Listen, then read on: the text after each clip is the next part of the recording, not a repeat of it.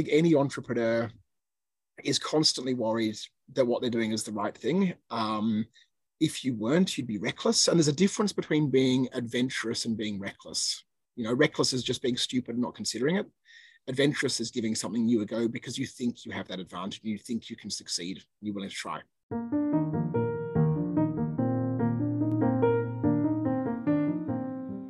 Welcome to the CoCoon podcast. My name is Erica, managing partner at CoCoon Ignite Ventures. Together with my two other managing partners at the fund, Theodore and Roland, we invite you to tune in here, where you will find conversations we have with founders and investors on the future and sustainability of work. We have been talking and listening to founders and investors in Silicon Valley, Southeast Asia, Greater Bay Area, and the One Belt region for over a decade. There is so much to learn through venture capital conversations, and we decided to turn these meetings into a podcast to demystify what actually happens on the ground. If you're inspired by these stories and want to work or collaborate with any of our founders or investors, then our call to action is reach out by searching for CoCoon Born to Fly on LinkedIn. We'd love to connect there. Welcome, Dr. David Gething. We're very happy to have you on the podcast today. And I know you as a veterinary surgeon with a lot of hospitals and now a thriving e-commerce business. But I hear through the grapevine that you won the World Marathon Challenge in 2015, where you did 7 marathons in 7 continents in 7 days. Now, can we start there? Tell us about this amazing race. I really worry when everyone starts there, because the first thing people think is this is some kind of crazy guy. And it actually seemed perfectly rational at the time for me to do this. So I'll say that much to start with. I will also say it was my wife's 40th birthday present to me to actually go and do this. And the last thing I'm going to say on that note is she's not stupid. She doubled my life insurance when she sent me on this, because she seriously thought I wasn't going to come back from it. That is a very special 40th birthday present, one of a kind. No, it was fantastic. So I mean, to give you an idea on this, I definitely haven't been a lifelong athlete. I had a sort of, as a child, I was probably too heavy and didn't really do any sport at all. And when, fast forward to when I was about 30 something, when my first child was about to be born, my wife said to me, look, you've got to, pull yourself in line and get healthy and be a good example to your daughter, which I took to heart. I took very seriously. And we had a bit of an argument about it, because you never really want to sort of admit who your true self is. And I said, no, I'm fine. Anyway, I stormed off angry, and to prove her wrong, on that night, I signed up for a 200-kilometer ultra marathon in northern China, never having run a kilometer in my life. I had 9 months to train for it, but I was kind of, it was a moment of, I'm going to prove you wrong. And I guess you may say I got bitten by the bug. I did train for it. I did prepare very carefully. I did do that ultra marathon, but then things kept going on and on and on and on. And I guess it got to a point after a while when I was trying to looking. I'm kind of one of these guys who always wants to find the next thing. What more could you do? What more could you do? How could you advance yourself more? And in marathon circles, there's this concept of doing what they call a grand slam, which means you've done all the famous marathons. And it's like Boston, New York, Chicago, London, Tokyo, whatever. And I thought about it, and I thought that was kind of interesting. I've done Boston, so I had one out of there, but it was interesting to do that. But I actually thought, let's take it one more step and try and do a marathon on every continent. And then I thought, well, that's 7 continents and 7 days in a week, and it all just kind of, in my crazy mind, fell into place. And that's how it got started. So 0 to 100 kilometers. And then from that, 7 continents in 7 days. Can you break that down a little for those of us, include like folks like myself, who have zero clue how the logistics even works? How do you get from one continent to the next? And how do you get yourself well rested for the next day's marathon? Okay, so first things first, I did do it with a group of people. When I found out about when I got more enthusiastic about this, I did what everyone does, and you go onto Google and you search for it, and you find there are other people just as crazy and stupid as you in the world. So I did this organized event. We took normal planes for every part of the journey, except, so the route was, we went first to Antarctica, and you have to kind of start in Antarctica because the weather's so unpredictable. If you've only got 7 days, you have to start there because you don't know quite when you're going to land or when you're going to take off. So that has been the first one. Antarctica. In South America, we're in Chile. North America was Madrid, Miami. Europe was Madrid. Morocco for Africa. Dubai for Asia, and then finish under the Harbour Bridge in Sydney, Australia. So that was kind of the route. To get to Antarctica, we hitched a ride aboard this kind of old Russian military plane called an IL-76. And they were transporting soldiers, Argentinian soldiers, down to Belgrano, which is a base in Antarctica. And we were fortunate enough to get on board this plane because there's no commercial flights to Antarctica. There's no sort of, Cathay Pacific doesn't have an Antarctica. Right. It's not a weekend trip. Exactly. So but this was kind of the problem, right? Because we flew this Russian plane, and it was at a different age, and this was a Russian plane piloted by Ukrainians. So I don't think you get that in this day and age, but it's sort of a different age before now is happening. The weirdest thing for me, again, this is going to make you laugh, but I'd actually never seen really snow before I got to Antarctica. Because I come from Australia, there's no real snow in Australia. I'd seen a little bit here or there, but in Antarctica, we landed on this massive patch of ice, and there's no control tower, there's nothing. It was just sort of, we landed and this Jeep pulled up and we had to jump in it quickly because the plane had to take off again. If it didn't take off again fast enough, it would freeze to the runway, and then it obviously wouldn't be ever taking off again. And we got transported to this little tent in the middle of the snow. And then we had to wait. And we had to wait for the plane to come back. And there was no sort of fixed schedule because there was a military plane. It only came back when I had to do military stuff. But we couldn't start that first marathon until the plane was in the air coming back to Antarctica to take us back to Chile. Otherwise, we'd be out in 7 days. And so actually the first marathon started at 3 o'clock in the morning because the plane was in the air. They shook us out of bed and said, look, the plane's in the air, you've got to run now. So it was 3 in the morning, we started running with the idea we'd do the marathon, then run straight onto the plane and go to the next place. 3 in the morning, it didn't really matter because it's daylight 24 hours a day in Antarctica anyway. So it was still daylight, it was fine. It is the perfect way to see snow for the first time. And it is an epic way to start a marathon. It was really cool. I actually got a bit carried away. And I actually had a coach who's coached me through all these things. And I guess that's one piece of advice I give to anyone. It is, it's that old adage. It's just it sounds so trite, but if you surround yourself by people who are much smarter and much better at stuff than you are, you've got a fair chance of doing okay in life. And so I found a coach who was absolutely wonderful and coached me through this. His advice to me was, whatever you do, don't go too hard on the first day because you've got 6 more days and 6 more marathons. Right. I got about half an hour into the marathon and thought this was absolutely amazing. I was loving it. And so I thought, to heck with it. I'm just going as hard as I possibly can. And I ran really, really hard. And when I crossed the finish line, they said to me that I'd just set a new world record for the fastest ever marathon in Antarctica, which I didn't know at the time until I got to the finish line. But talk about like 7 words you never think are going to be spoken to you in your life. You've just said a new record in Antarctica. So that was amazing. You are always amazing us with everything you do. I mean, like, veterinary surgeon goes on a marathon, starts in Antarctica, and you set a world record in running a marathon in Antarctica. That's amazing. To be entirely honest with you, and again, it sounds like another thing that people roll out, but I'm not particularly the world's greatest runner. I didn't have any particular talents, but I just kind of thought, this sounds amazing, and I'm not gonna say that I can't do it. And I think that's kind of been one thing I've tried in everything I've done.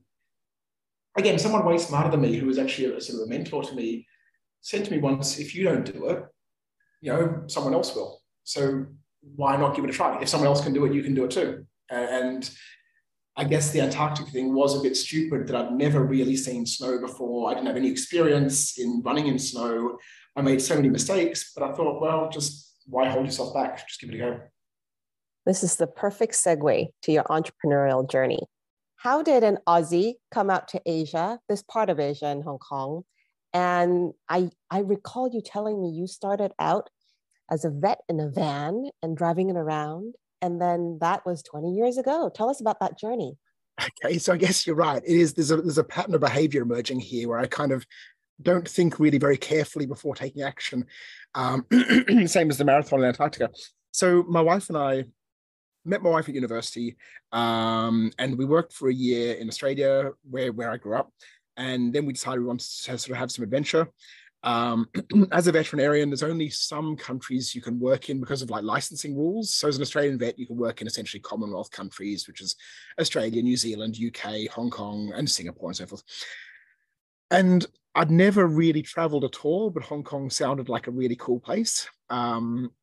We had this plan to do a world tour where we'd do all those countries. I'd do 2 years in Hong Kong, then 2 years in the UK, then 2 years in, I don't know, New Zealand. Got to Hong Kong, loved it. 20 something years later, never left. So I guess that's how we got to Hong Kong.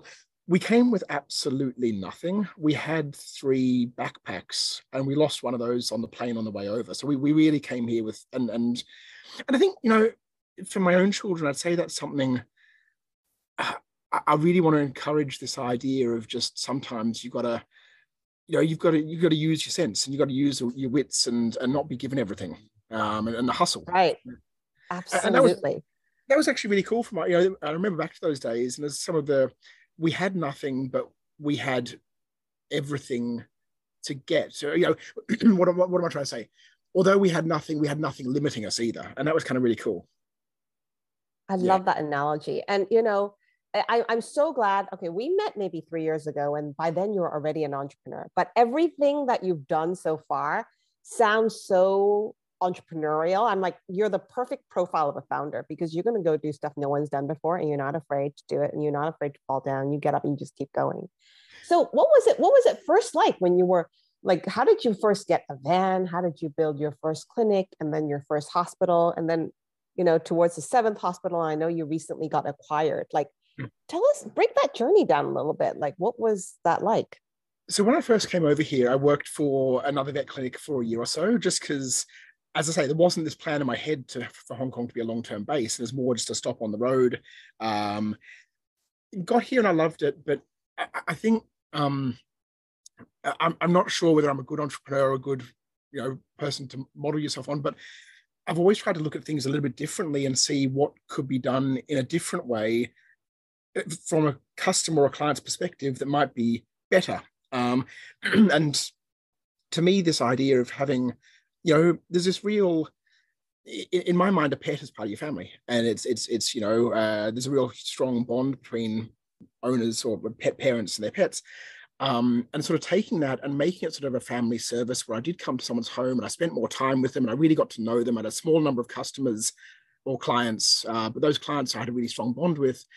It kind of seemed like a natural fit for how you could be a vet and make it a really nice job. And like any kind of idea, I think that works, you don't go in there trying to make money. It was more that I thought it was a really nice idea that people would get into, and it was a nice way to start. And that was another piece. I think along my life I've been given really good advice by people, and one of my very early clients, who was a very, very successful business person, said to me, don't ever go out trying to make money, because you won't. Go out doing what you believe is good and what you love, and the money will come. You don't have to worry about that side of the business. I think that's kind of true. That is so true. That is so true. And great insight, I think, from a true pet lover. Pets are part of the family. Taking care of people's pets, taking care of their families. How did that evolve from one Dr. David to many clinics, many hospitals? What happened with that next leap from, I guess, your first 100 kilometers to your next marathon? Well, I mean, the first thing I'd say to you is that a lot of my colleagues in the veterinary business here, who were close friends and were trying to give me good advice, told me it was a really crazy idea and it wasn't going to work. And I'm very, very respectful of them saying that, but it was quite a different idea.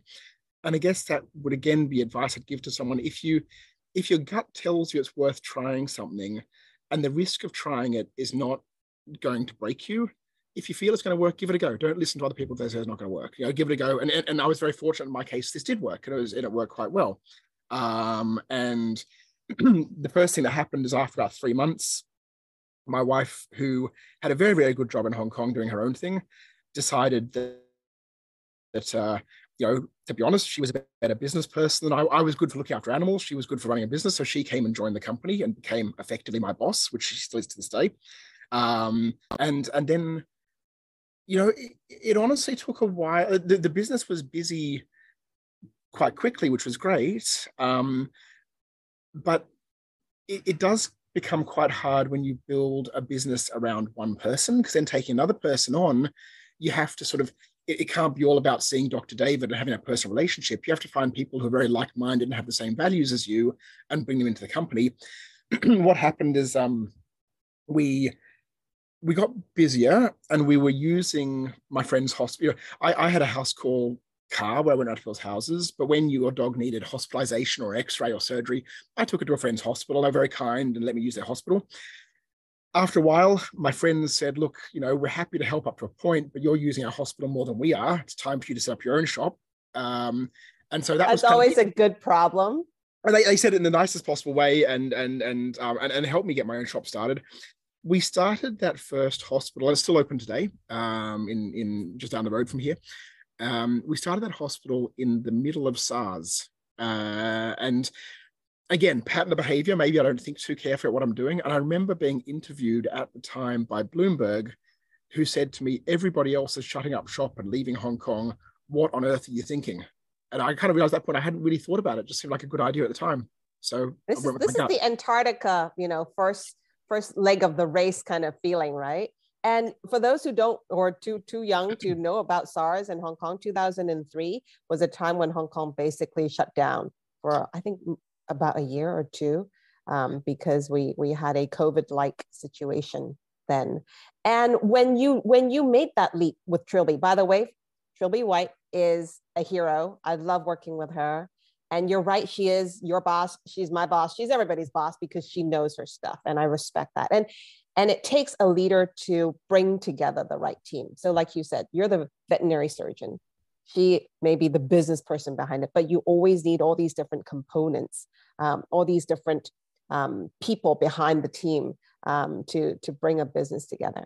So 2003 happens, you start the business, and then what happened? How did it scale from one veterinary hospital to 7? Yeah, it's funny how they talk about evolution in sort of evolution for animals and so forth. And they say it goes in fits and starts, things sort of plateau for a while, then you get a huge jump, then it plateaus for a while, you get a huge jump. And that was the same for us. We started the house call business and we got that going. And then we had this huge jump to a clinic, and we got that going for a while.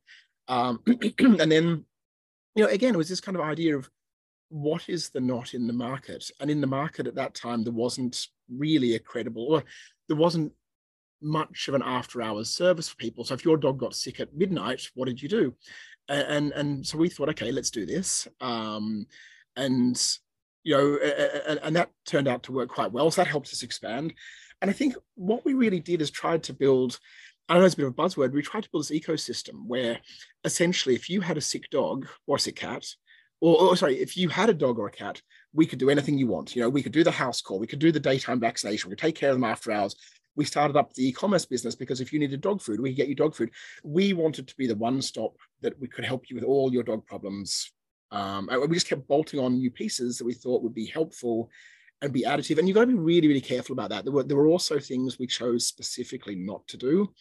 We chose not to be groomers, and we chose not to be a boarding kennel. And we had those opportunities, but those were too far outside our real knowledge area of medicine and healthcare.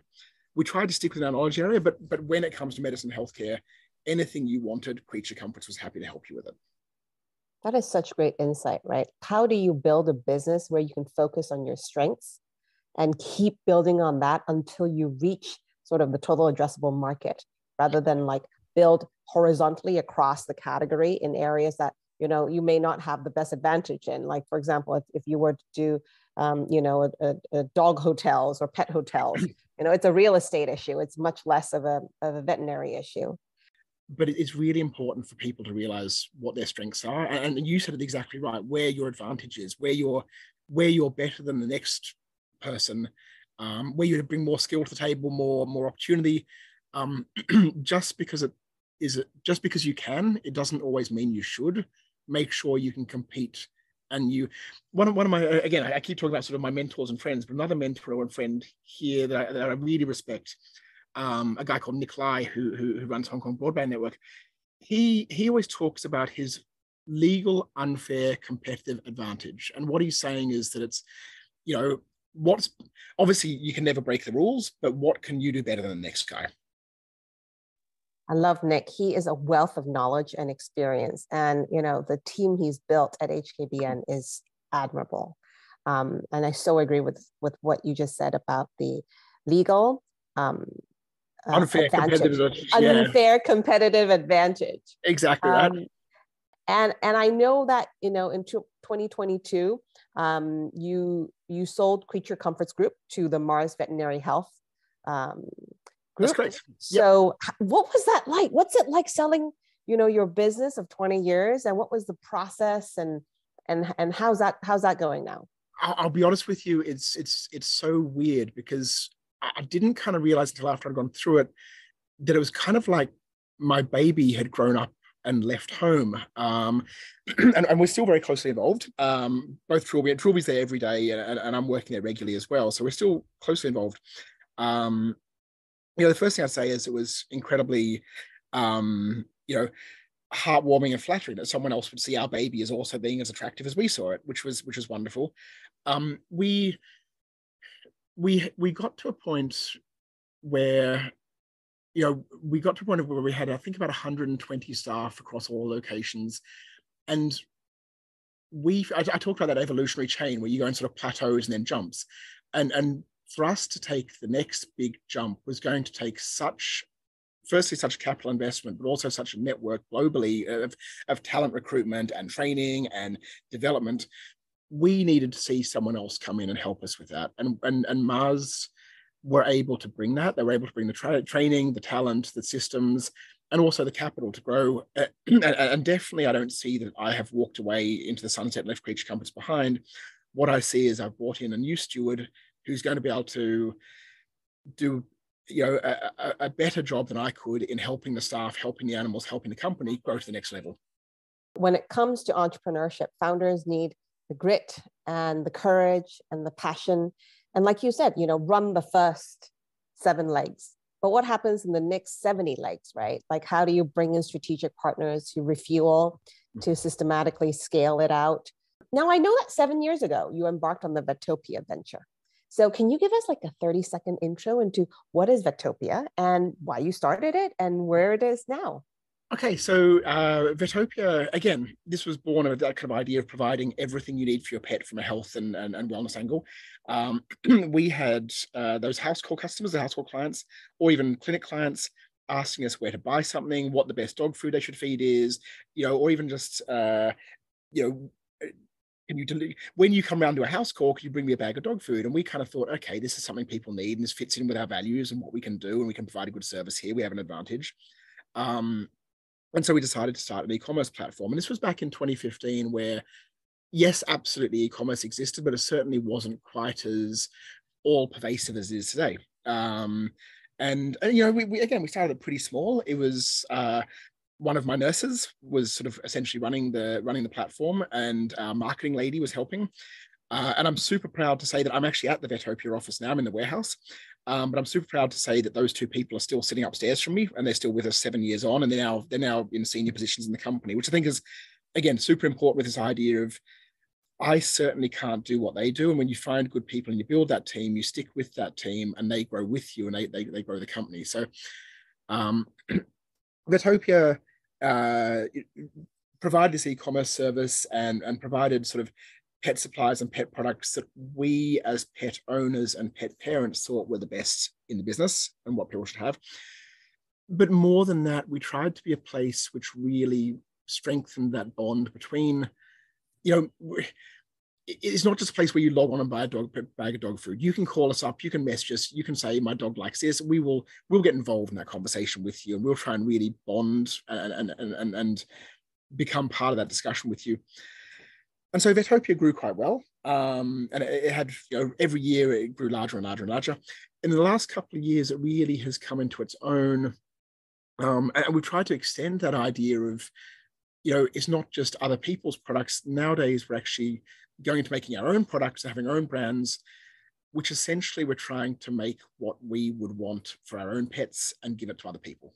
I really respect your core value of Vetopia in terms of taking care of people's pets and then providing them the best options for healthcare, food, vitamins. Like you said, I think the most unique part of this e-commerce business is having Dr. David on board and having your nurses, like, being able to talk to them about, what my cat or dog might need, or how they're doing before you decide what to buy, right? I think fast e-commerce is so pervasive, but thoughtful, caring commerce, that's not common at all. Look, it's like, again, going back to what you were saying a couple of minutes ago, this legal unfair competitive advantage. Let's face it, I'm never going to be able to compete with Amazon. I'm never going to be able to compete with HKTV Mall, which are one of the big marketplace providers here. They have the scale that will always beat me. But you've got to figure out, no matter what you're doing in business, what your advantage is. You can't fight people on their terms. You've got to compete on your terms, and you've got to capture the market which wants your terms. The people who buy from me probably don't want to buy from Amazon because they might buy some stuff, but they come to me because they might want that relationship and that sort of personal service and that recommendation, and to know what everything they buy is quality. And so that's where our competitive advantage was in the online space. Because you're right, it's a super competitive market. And I go back to what you were saying before. You're saying something about sort of, I jump in and don't get worried about it. I wish that was true. I do. I think any entrepreneur is constantly worried that what they're doing is the right thing. If you weren't, you'd be reckless. And there's a difference between being adventurous and being reckless. Reckless is just being stupid and not considering it. Adventurous is giving something new a go because you think you have that advantage, you think you can succeed, you're willing to try. Reckless and adventurous, totally different. And the outcomes are totally different, right? And I connect this back with, your initial passion of taking care of pets like their family, right? E-commerce is a platform. E-commerce is a process, but the values behind which you bring that value to your customer is what matters. You talked about 24/7 care. You talked about being able to bring the pets in, for their vaccination. And like you said, what they consume every day, the vitamins they take, the products they use. That's also part of their 24/7 care. So to that extent, I feel like what I'm learning today and connecting today is Vetopia and what you started with 20 years ago with Creature Comforts is sitting on the same set of values, which, I find, very, very inspiring. Now, I know that you guys had an amazing turnout at the recent Pet Expo, and you were launching Animal Kind and Natural Animal Solutions. Can you tell us more about these products? You alluded to them earlier. Like, why did you start your own brand of products, and what's it like in the B2B, B2C landscape? About a year ago, I got this idea. I mean, again, it was based on sort of what customers and what clients told me. And people sort of would buy a bag of dog food and there'd be an ingredient list as long as their arm, and they wouldn't know what half the ingredients were. And the main ingredient was something bizarre like chicken feathers or rendered fat or one of these, or they look down at sort of chemical names, and people weren't. No way, chicken feathers? They put chicken feathers in pet food? One of, I hate to say it, one of the biggest selling diets is made up of hydrolyzed chicken feathers. Okay, shocking. It's and let me sort of paraphrase that by saying nutritionally, it actually, I hate to say it, it makes sense because it is a protein source and you're trying to prevent from allergy. So I can see what the thought behind it was. It's not like it's feeding something crazy, but it also doesn't really sit with me very well. I'd rather feed something more natural and more healthy. Agree. Couldn't, like, this were my child, I wouldn't be feeding it like chicken hair, basically. And you hit the nail absolutely on the head that I believe, my thesis on this is that people these days are pet parents. They're not pet owners. They're not got a pet in a cage. Absolutely. That is their child. That's their child. And you wouldn't eat pet feathers or chicken feathers, so you wouldn't feed your dog chicken feathers. And you want your food to be healthy, sourced from a place where there's no artificial ingredients, there's no additives, no hormones. You want it made well, and you want a complete and balanced diet. And so basically we decided we wanted to do this for pets and give that same nutrition that I would accept for myself, I want to give to my dog. And that's Animal Kind. That is Animal Kind. So Animal Kind, we again, that same idea of well, firstly, I didn't realize quite what I was getting into, because it's been a year of work. I thought it was going to be a couple of weeks behind a spreadsheet and formulated diet. It's been really, really rewarding, but really challenging. But the same idea that I tried to find the best people to help me with this mission. One of my colleagues had a friend who was a very well thought of pet nutritionist in Seattle. We got him on board. We have a factory in we have a factory partner in New Zealand who's just a wonderful guy who can make food using a different process of freeze drying that sort of locks in nutrition. So we found all these people from around the world to what I think has made a diet which is the best that you can give for your pet, in my opinion. But it also has an ingredient list that my grandma can read, and she knows exactly what each ingredient is, and it's not kind of weird stuff. It's stuff that you'd be prepared to eat.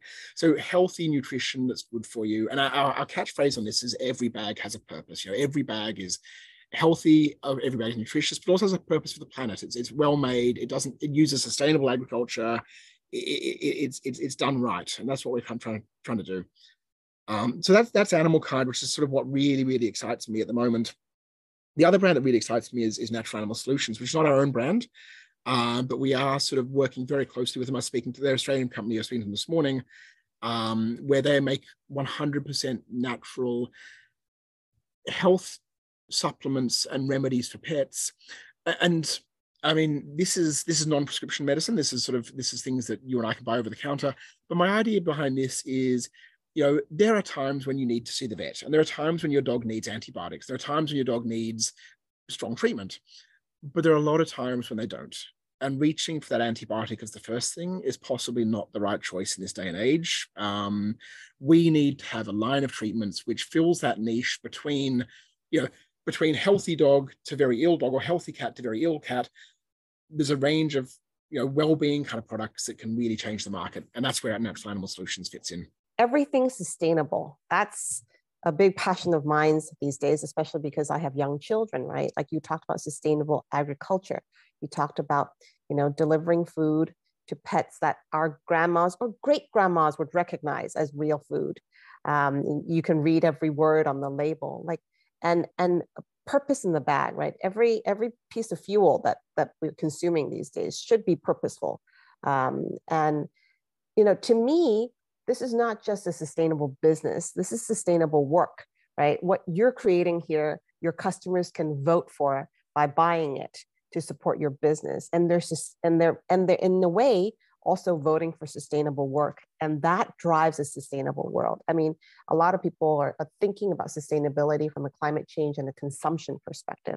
At work, what we're always thinking about is sustainable work. Work needs to be something that is virtuous. It not only creates value for the consumer, it creates value for the company and for the team on board. So I'm so happy to hear about what you're doing at Animal Kind.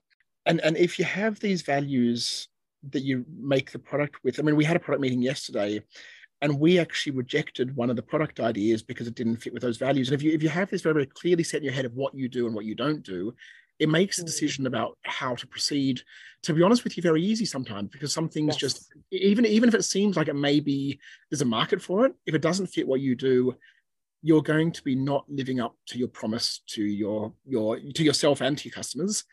And then you end up damaging your brand and end up damaging what you do. Once you make these values, you've got to stick to it. And I got to say, it's actually not easy. I mean, some of the ingredients we have, we could have gone for something cheaper. We could have gone for something easier, but we had to reject that. And we hope that again becomes our legal unfair competitive advantage. This is what we do.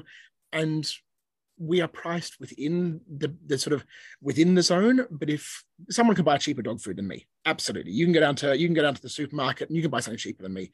Like you said, I mean, sustainability is just so important. And I don't think there's going to be one switch we flick where suddenly we can take all the carbon dioxide out of the atmosphere and the world is back on track. I think change comes in multiple small additives that you add.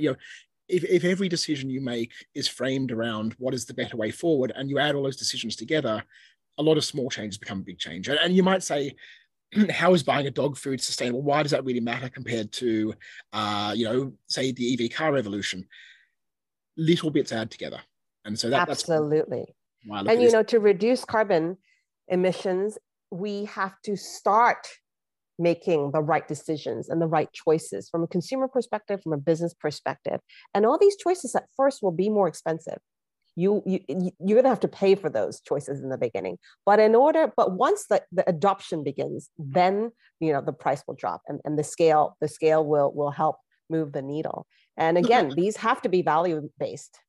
Absolutely, I agree. I mean, I think, it's a really interesting thing. I'm sure there's economists who have studied this. I think there is some degree of price increase that you can get away with in a sustainable product, but I think you got to be pretty careful. And we are really, really careful to make sure that we are on par with what we see as our sort of competitors.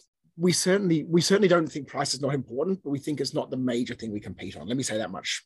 And I'm curious, what's it like building a animal kind? Like, do you go to a food lab? Do you come up with recipes? Like, what are some of your products, that are on the shelves today? So the one that's been really, really popular is a treat that's made of lamb and manuka honey, and it sounds quite. That's all it is, just lamb and manuka honey. And we made this originally for dogs, but as is always the way with everything we do, the guys in the office and I tested it first on our own pets. Tested is the wrong word. We knew it was safe. We knew it was good. We wanted to see how much they loved it. And the guy in the office. How bad could it be? It's lamb and manuka honey. Exactly. But the guy in the office with a cat said, "Oh, my cat just loves this stuff, and he's buying more bags than all of us are." So we realized that this is going to work well for cats and dogs. We had a line at Hong Kong Pet Expo that was so long, the organizers had to close the doors and stop people coming into the expo because basically it was staking around the whole place. And this was people lining up to get the lamb manuka food. We had one partner who bought 3 bags a week ago, who ordered yesterday 300 bags. And wow. Now we've got 4 sort of pet foods, 2 dog and 2 cat, and 2 ranges of treats and some canned food. As of yesterday, we're essentially completely sold out in a week, which is great but terrible because we don't want to make sure anyone gets left out. We got more on the way, so it's okay. But it's been a really, really interesting experience. And what I'd say about it is, I have a friend who's an artist, painting and so forth. And I was round at his studio the other day, and he said it's absolutely terrifying being an artist because I paint from the heart and then I put it out there and I expect people to pay money for it and to love it. And it's something so personal. And if someone turns around and says, "Oh, that's not very good," or blah, blah, blah, it really hurts. And it's this really weird way. I don't think my food is art. I'm not saying that, but it was something that the team and I created from our hearts. And when it met the market and people actually said they liked it, I didn't realize how important that was to me personally until it actually happened. From your heart. And I feel like that's how you do everything you do, right? And that's something that I think is a core differentiator.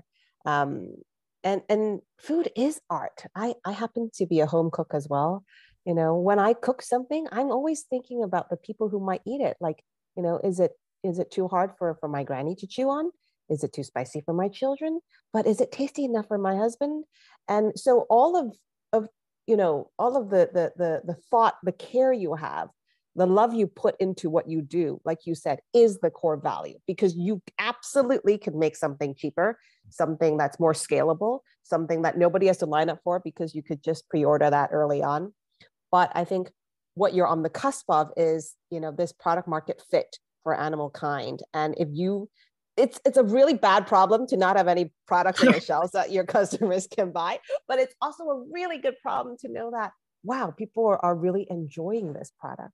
I mean, you're right that because we have a production process that is We have a unique production process. It's different to what anyone else is doing. And because it is made in New Zealand, because it is sort of sourced for ingredients that are not just sort of factory, it's not factory agriculture, it's not feedlots, it's not mass production, it's not sort of the nasty side of the agriculture business. It is harder to rapidly scale that side of the business. However, we are luckily our factory partner in New Zealand is a wonderful guy. And he's got more food on the way in as well. We've solved the problem this morning. And as it's a good problem to have, but it's the other thing that I found really interesting, I was talking to Trilby, my wife, about this. It's been a fascinating journey to go from being a vet where you wake up in the morning and your job is to fix some dogs and cats, and then you go home in the evening. And this is really a very, very different business, where you're managing supply chains and you're producing something, and you're really you're trying to grow this business quite quickly, and you're trying to get in front of other people, and there's marketing involved, and there's warehousing and logistics and all this stuff. It's been and I guess that's the other thing I'd say to people is don't pigeonhole yourself and don't get trapped doing one thing for too long. I think that was kind of the other reason we moved on from Creature Comforts a little bit, is I felt I had done everything I could for that business, and it's time to try something else. And I'd say that to anybody. I say that to my own children. Don't limit yourself. Move when you feel you've done as much as you can in one thing. Try a new challenge. Use what you consider your unfair competitive advantage, what you're good at, but then package that into something else, something quite different. See how you do it that too. And this circles back with the reckless and adventurous kind of analogy, right? It's the adventure, but the limitless part of the adventure has to be, you have to put the hard work in. Like nothing just happens by itself. Like you said, you need to find the best people, the best coach, the best team, and put your heart into like creating the best products. And I want to dive a bit more into natural animal solutions as well. Like I love supplements, and I'm a huge fan of preventative care. And like you said, to me, this sounds like another adventure as well, right? Getting into the supplements business for pets. Like what are some of the supplements that you guys are coming up with, and how's that coming along? So, I mean, say, for example, some of the really common problems we have with dogs and cats are the skin problems, anxiety issues, travel issues, and digestive issues. And I guess those are probably the four most common things I see as a vet. And well, look, I'll be honest with you. I mean, in Hong Kong, we have, well, to my knowledge, we have the highest rate of prescribing Prozac for dogs and cats of anywhere in the world. And Prozac being a behavioral drug that is a fairly strong sort of mood-altering drug. And I just don't really think we should be prescribing dogs Prozac, at least Absolutely. Not the vast majority.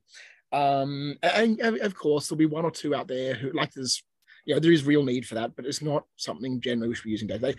So my idea was to find ways to avoid using a drug like that, or for skin problems to avoid using steroids, or for digestive problems to avoid using antibiotics. And so the idea was to find a supplement range that could do that. And life is a set of kind of opportunities that come up.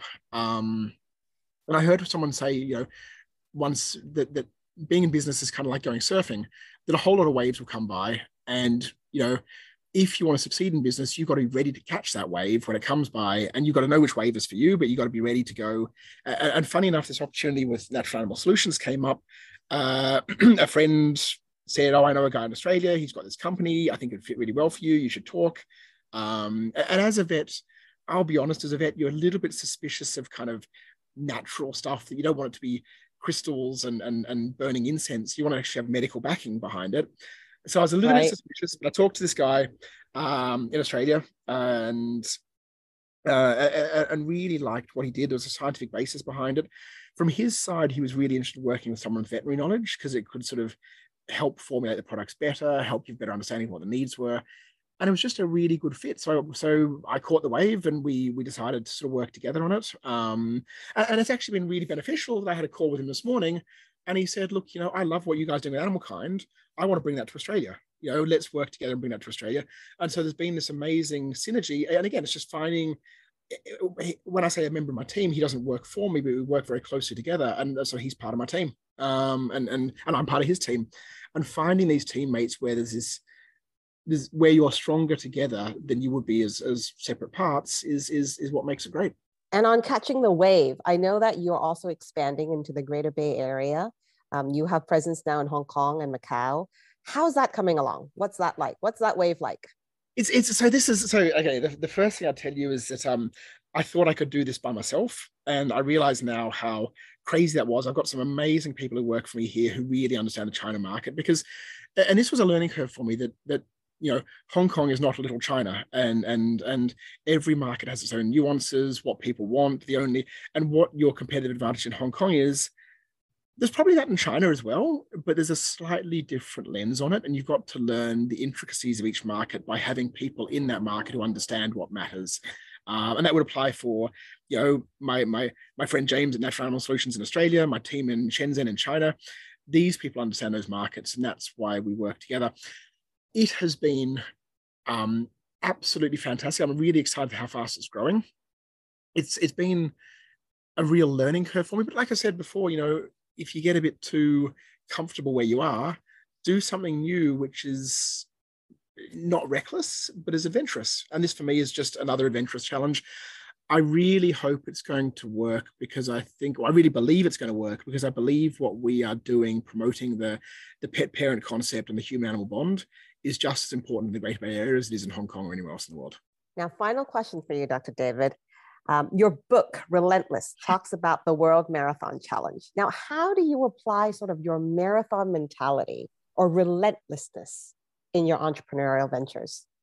I started off that journey with sort of marathons, whatever, to get fit and let's face it, to win an argument with my wife.